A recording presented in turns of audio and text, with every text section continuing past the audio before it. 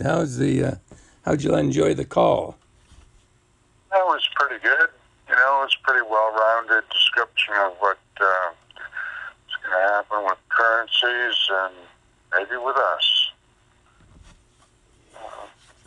Well, I don't know. Thinking logically, it makes sense. Well, a lot of things make sense, and then it's just about whatever they choose. Oh, why'd you have to say that? Yeah, it's way above our pay grade, isn't it? Yeah. There's just so many options. So, Yeah. but Jim Willey, who had kind of an inside track on where things were going 3 or 4 years ago, was basically being echoed by Bruce when he said that some currency. Well, this is not Jim Willey. Others said currencies will go down, some will go up, and a lot will stay about the same. But what Willie said was that like Europe will break up into its own, and the world may end up with about 5 to 7 different currencies where they cluster together like the dinar in the Middle East and something in Africa and so on. So that was kind of a confirming kind of sense that I got from him on that. He specified 90 days for the NDA. He didn't talk about anything longer or different for the Zim. That was different, I thought. Different in that other people had said more time for the Zim. What else?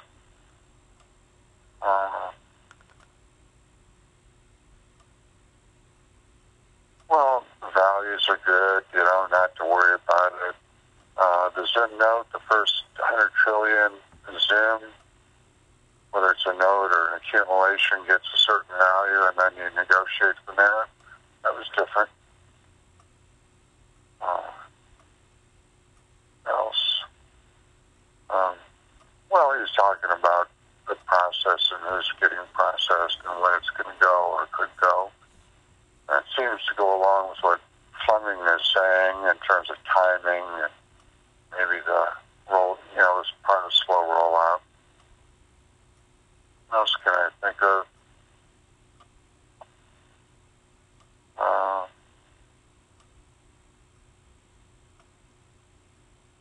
Well, I think that's about it, really.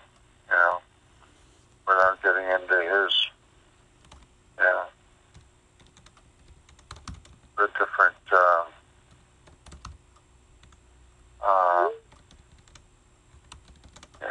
running into duplication of your efforts with your humanitarian programs, things like that. What else? Was there anything else that stands out that was new or different? Well, I was listening with one ear while I was doing something else, so I'm catching half of what you say. I did hear, but some of it I didn't hear or didn't understand. I did say that British sterling, pound, and another will go down. Would go down in value. Or and the euro maybe 1-to-1 with the dollar. Yeah. I did hear that. And that the Mexican peso is not going to change, but some of these currencies may take some months to change. Yeah. That was different. Yeah. And it could be because it's too shocking, the adjustments that they may have to make in their countries. Yeah. Understand that. Right. You don't want to create upheaval because everything has to happen mathematically at this moment. There's just so many concerns that all need to be addressed. And so I could understand that, from my humble position or understanding of how things work. Oh, my how goodness. they could work. Yeah.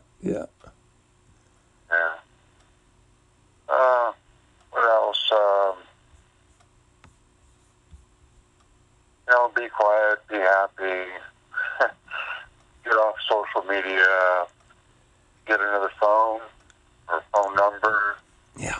another email. You know, that was a couple of his suggestions. Maybe another phone so that you won't. I don't know why you have to change phones. Now, what you have to do is change your mind and just say, I'm not going to talk about this. And I guess maybe he's trying to err on the safe side for the people that just can't help themselves. Unless it's a phone that's going to be a more secure, I could see where that Right. might be. That's what I've been looking for in past months. And for whatever it's worth, I can't even remember the model number. I just looked it up, tried to look it up again. The BlackBerry X something or other is supposed to be one of the most secure phones. And you can find reviews on that, and similar phones are considered secure too. You know, and they get prices on places like Amazon, of course. Is that why so many government officials use Blackberries? You know, we hear Hillary Clinton had a Blackberry. Could be. Could be. You know, and I think a lot of them started out with Blackberries with the keyboards on the phone. Maybe that was just natural carryover, but I think that BlackBerry probably got deeper into security because they had a lot of government people or corporations using their phones. You know, and I have a question for you about phones. I look here and there. When it comes to international calling, who has a good phone? I have to talk to a dealer, and I can't even remember what network it was, but they covered all but about 50 countries. You know, and they gave you a list, and you have to decide whether you want it or not. Do you know anything about getting international service? No, I don't. I haven't been too concerned about that because you know, I'm just not there yet. But I know my wife would borrow when she was traveling internationally. One of the vice presidents has a phone that he would loan her because it could be used all over Asia. It was just had to do with a SIM card, and she, you know, it was it hardly cost anything to call because it, and I forget what the carrier was, AT&T or a specific carrier, but you know it's changing all the time. For example, I'm on Verizon, and the phone that I have, which they say they don't have anymore.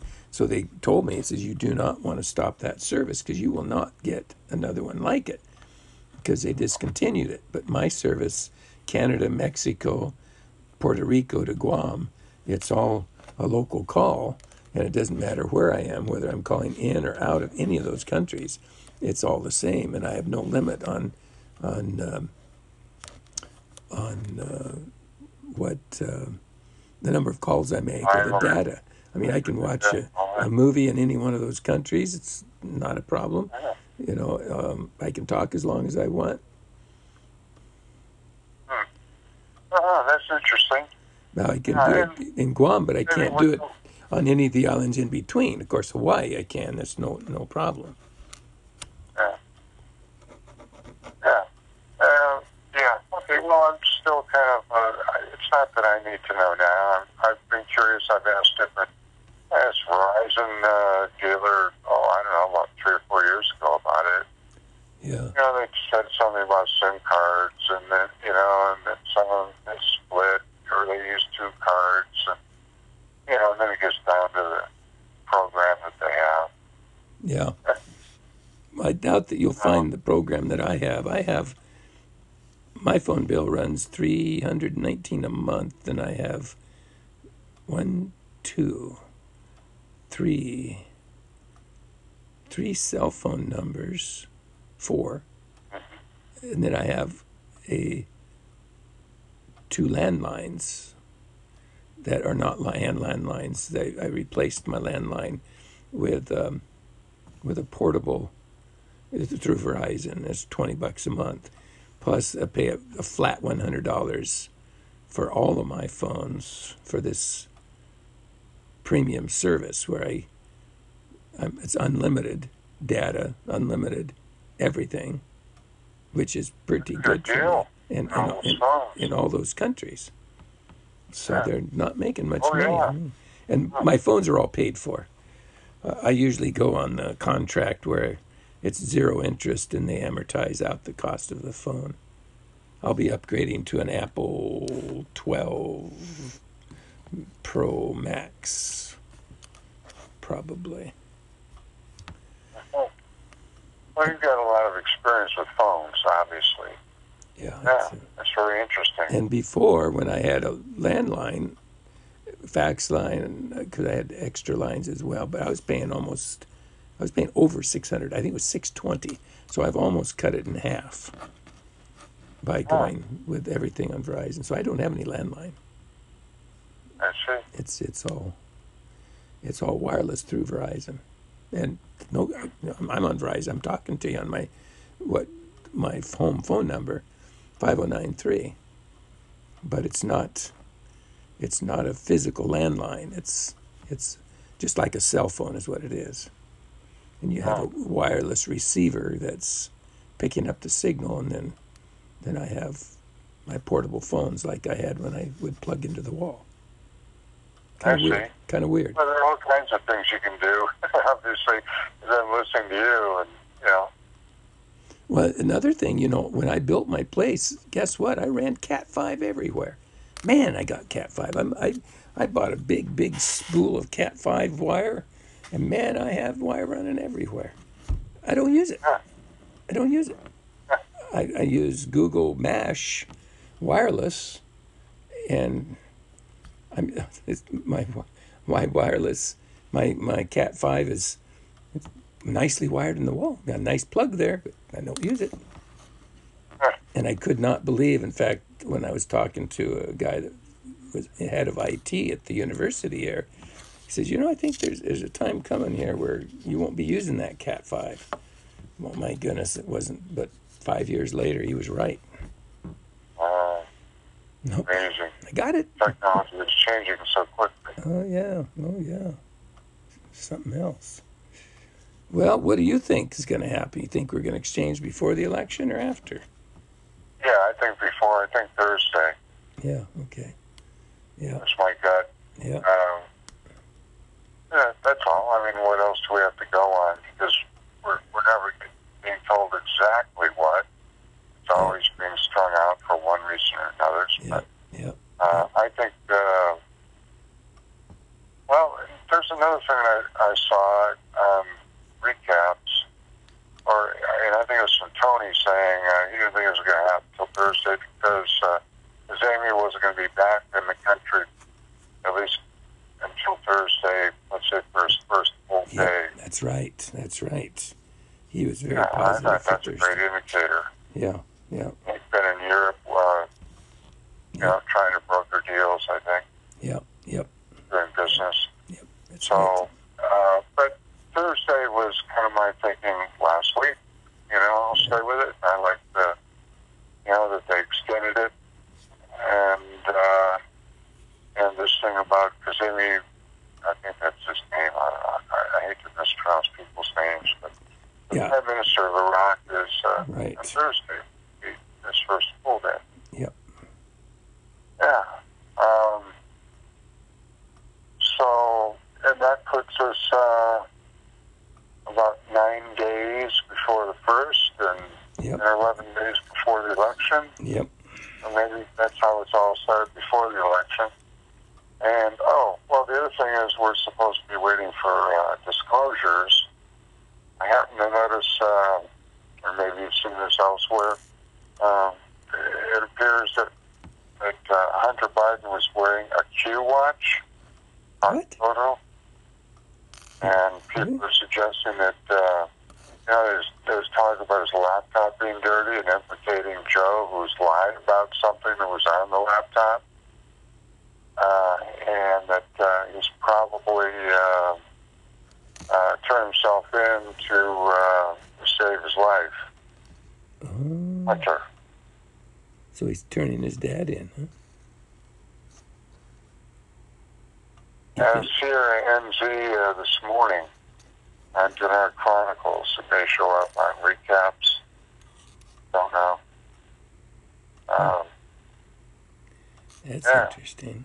And I listened to the Trump rally today in Erie, Pennsylvania, and he made, I think, some allusions or remarks about Hunter and Joe and how corrupt he is. Pretty blunt and direct.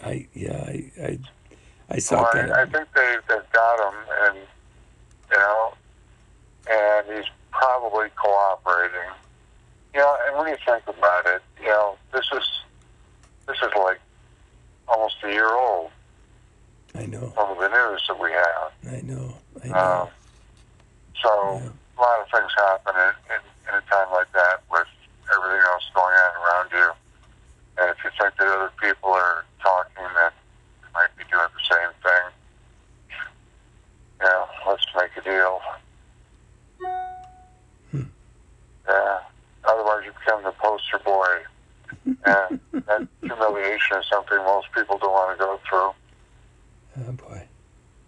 Much less, being executed. Anyway, just a couple rambling thoughts on that. Another thing that Bruce mentioned, now that I think of it, was when I talk about the Bahamas and Cuba going 1-to-1 on the dollar. Yes. He also said that Puerto Rico may be having their own currency, and it was, where was it being? That they're printing currency in Gitmo for Cuba. That was it. But Puerto Rico also may be doing their own currency. Yeah, and we're printing their money. Yeah.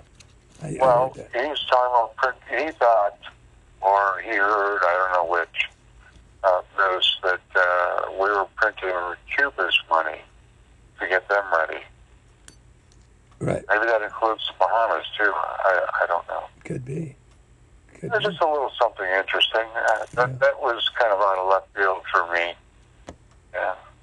They need someone to print it. They probably aren't ready to do it on a moment's notice. So, in the interest of let's make friends and let's get on with the show, maybe we offered. But right there on the island. Yeah, a little something. Yeah. Yeah.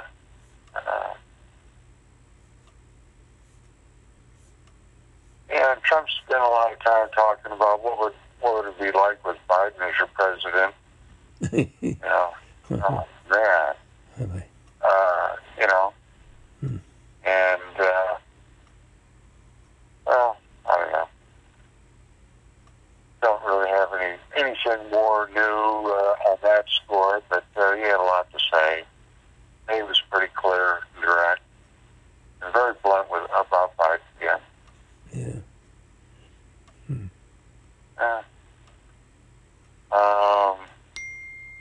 What else? Yeah, I think that probably covers it.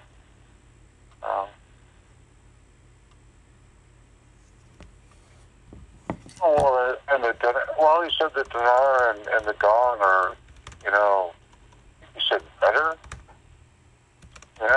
But he didn't bring any rates in. That's all I can remember. I mean, how old is that information? Is that recent that it's better, or what? Just can't get a handle on that. It is fairly recent. It's like within the last 30 days, the contract rates shot way up to $28 for the dinar, and the dong, I forget where it was, $8 or $9, something like that. And then the regular rate was on the dinar was 15, between 15 and 16, and 250 on the 250 And the on the dong? dong, yeah, the regular rate. 225 to 250, yeah. Oh, okay. That's the Yeah. first I've heard that. The And on the dong. Zim, it was like 0.00000. He was going so fast I couldn't count the zeros, so Wow. I really couldn't tell you what that's going to calculate out to. I'd have to. Well, I don't know. With the first 100 trillion that he's talking about, if ever there were so many people with that, it could be that point zero, maybe 6 places or whatever that they talked about, Yeah, where it comes out to some millions. yeah. And then if you really want to do something for the world, we're going to pay you more. Yeah.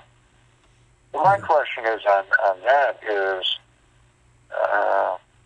they give you that money. How do they account for whether you're using it for humanitarian things or not?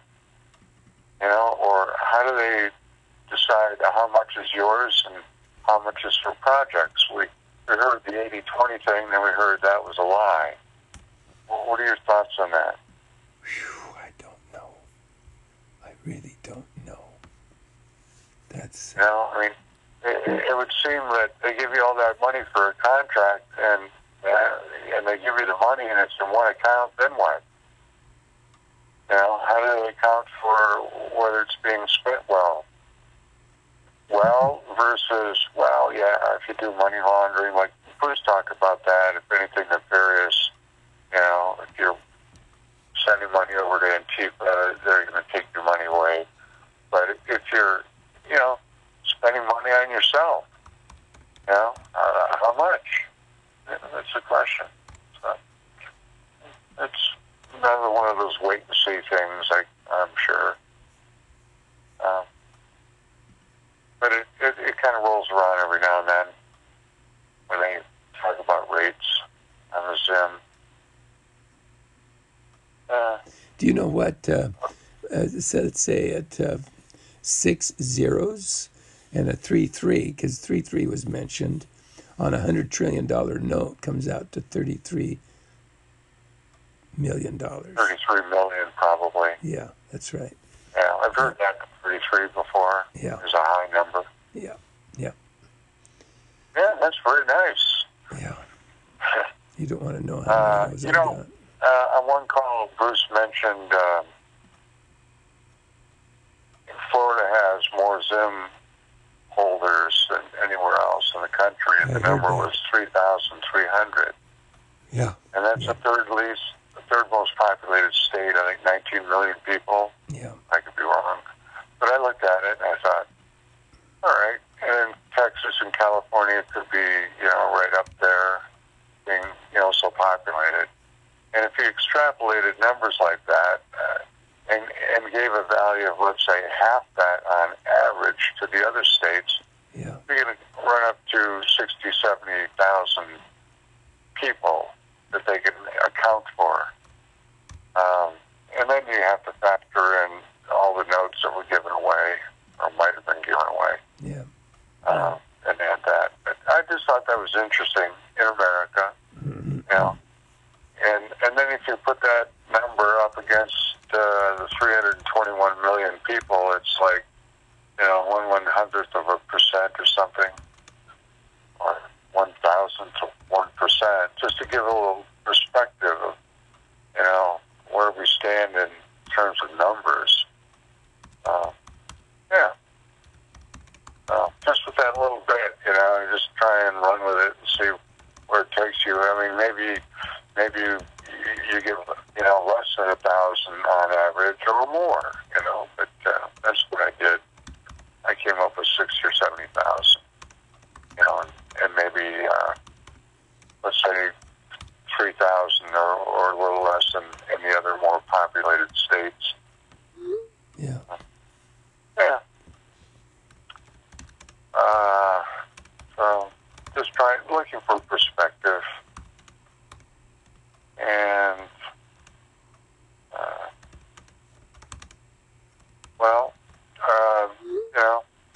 we can be looking forward to maybe a blackout for a few days.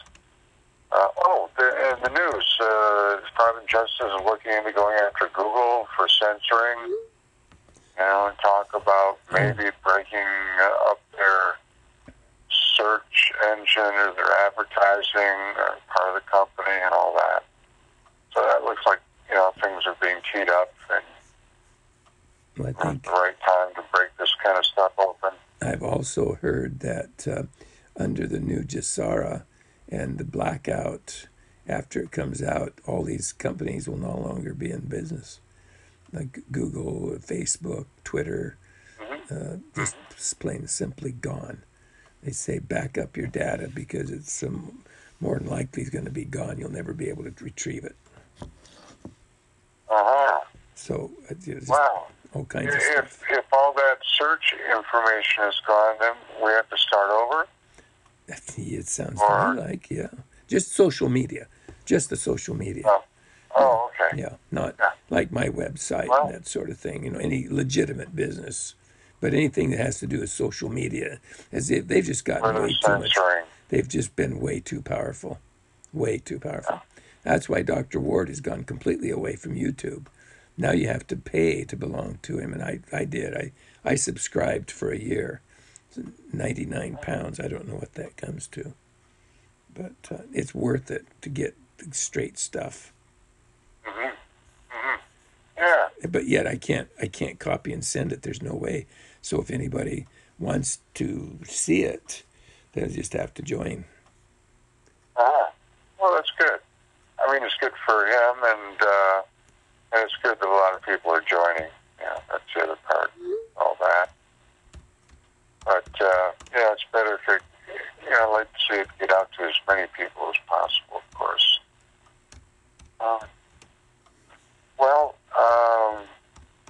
So we might see Google broken up. It's kind of a monster, really, in terms of what they have and they can sell that really should be private. Yes. I agree. Yeah. I agree. Censoring apart. Of course, they have all kinds of information they can use to process and make judgments that that fit their own agenda. Yeah. Okay. Let's see. Yeah, I thought that was pretty big news coming out today.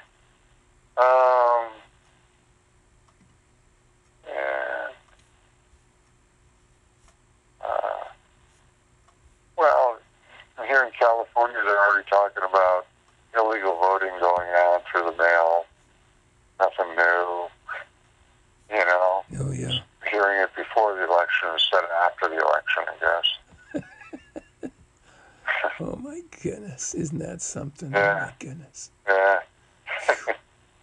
Well, every day is interesting. It'll be exceptionally interesting as this thing really,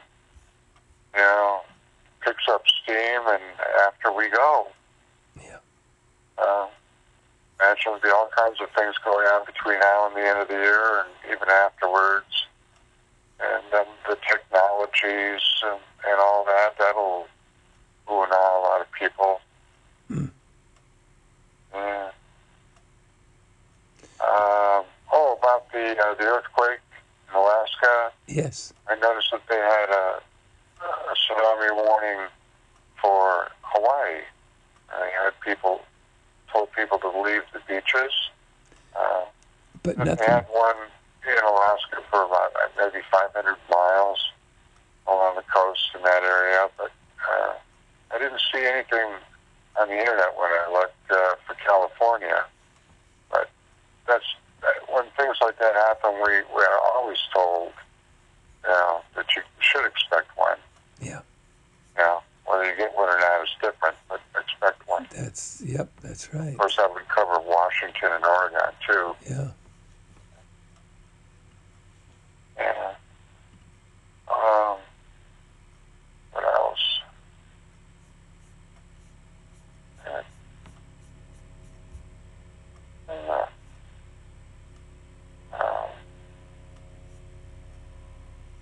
I can't recall anything from Trump. What I've already mentioned, it stands out different from what he said before. It's just more direct and blunt. So they're ratcheting it up. Yeah, that's right. Well, I'm going to sign off. I'm going to go for a walk, and then I'm going to retire. See what tomorrow brings. I'm up early tomorrow. I got to meet somebody at 6:30 in the morning, so Oh, wow. I'm up early.